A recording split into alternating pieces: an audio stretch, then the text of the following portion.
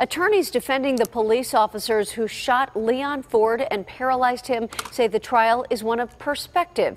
In opening statements today, the lawyers for officers David Derbysh and Andrew Miller told the jury to, quote, look at it from the officer's standpoint, stating that Officer Derbysh only shot Leon Ford because he feared for his life.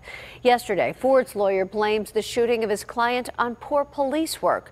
Ford is suing the officer who shot him during a traffic stop in 2012, claiming police escalated the situation by mistaking Ford for a wanted gang member with a similar name and appearance.